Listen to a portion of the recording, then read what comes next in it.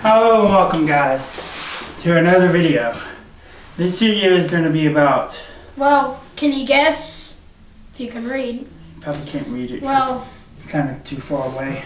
We're going to be doing a review of the Xbox 360 Kinect. Oh, yeah, I'm just kidding. And compare it to like the Wii. The Wii, PlayStation. And PlayStation Move. Well, the PlayStation Move and Wii. Okay, you start out, Matthew. Alright, hold on. Sorry, we had this and we hadn't used it in like months. Alright, so I think personally I'm going to be doing Kinect compared to the Wii.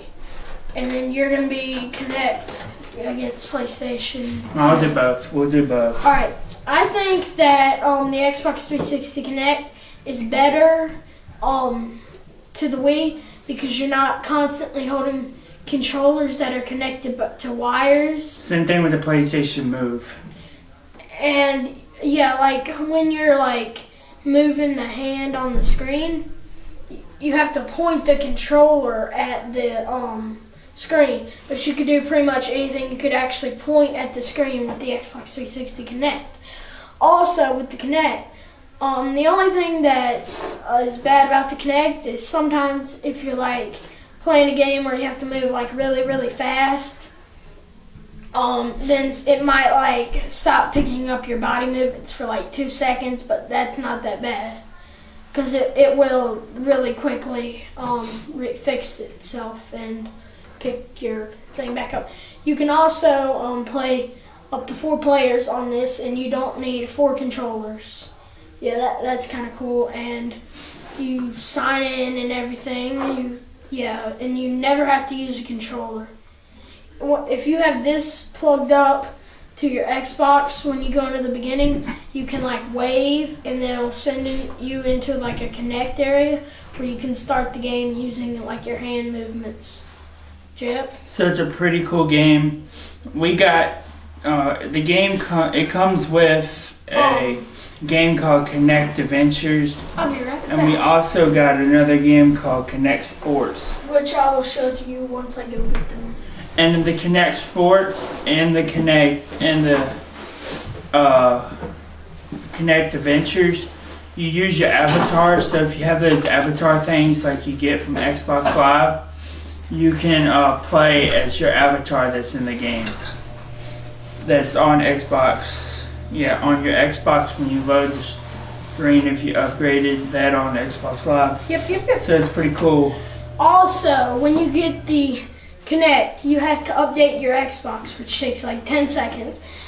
And it updates it, and I think that will allow you to have avatars anyway.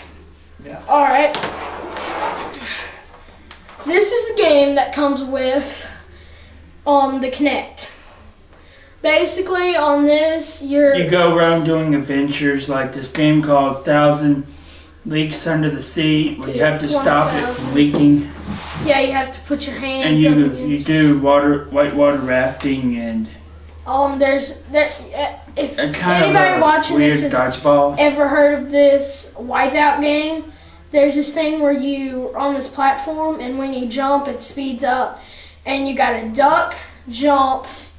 And then you gotta like move left or right, and you gotta like collect these stars. It's pretty cool. I think I haven't played the PlayStation 3 or the Wii that for an extended period of time. PlayStation Move or the Wii for an extended period of time, but I think the Xbox Kinect is better on terms of, I'm not really sure.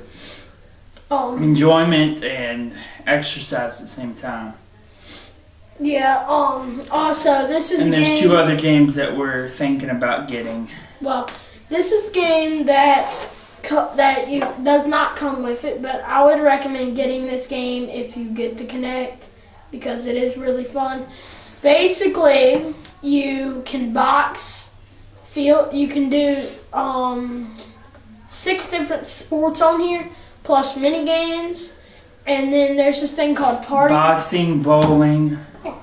There's this thing called party play, where you'll play like a lot of the mini games. It's like a cartoon. It's like a mascot. You can box, do field and track, soccer, beach volleyball, table tennis, and bowling.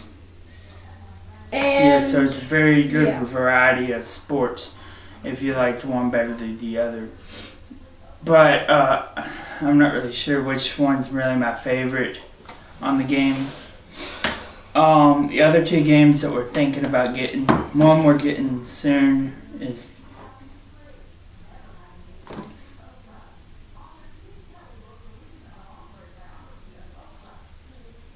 Biggest Loser, and the other one is a game called Kinect Motion Sports, where you're actual players, not actual players because it doesn't have the NFL license, but you can do the 40-yard dash and stuff, the basic stuff that they do in workout and football. So it's pretty cool. Can't wait to get that one, but we're getting the other one first. So yeah. You have anything else to say, Matthew? No, not really. So, out of 10, what do you rate the Xbox Kinect? 8.5. I give it 8.5 too. The reason why we don't give it a little bit higher is because you have a certain space that you have to stand in, and sometimes when you're getting into the game, you kind of get out of that space. So, the games seem pretty cool so far, ones we have.